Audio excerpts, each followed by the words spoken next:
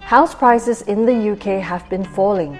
Recent media reports show that prices have declined by about 3% year on year. But let's look at it in perspective. House prices have grown 5.3% so far this year compared to 8.6% last year. Hence, the 3% house price decline is actually a 3% slowdown in house price growth. After 2 years of extraordinary growth, soaring inflation, and interest rate hikes, a reset in house prices is expected.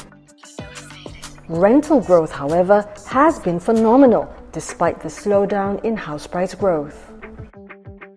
This is because housing demand in the UK has risen due to job growth and increased net immigration since pandemic-related restrictions began lifting in 2021. Housing supply, however, remains extremely low. In fact, rental supply has only grown 1% since 2016. Nationally, the UK experienced a rental inflation of 9.4% year-on-year overall, or 11.1% if you exclude London.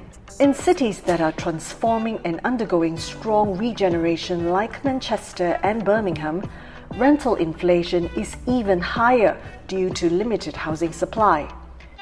According to newly released statistics, rents in Manchester had grown by a whopping 22% by the second half of last year, followed closely by Birmingham at 18%. Now looking ahead, house prices will continue to soften over the next few months due to rising inflation and interest rate hikes. But astute investors know that with the currently more affordable prices, now is a good opportunity to invest, because the UK housing market is underpinned by a chronic housing shortage which will continue to drive demand and capital growth in the long term.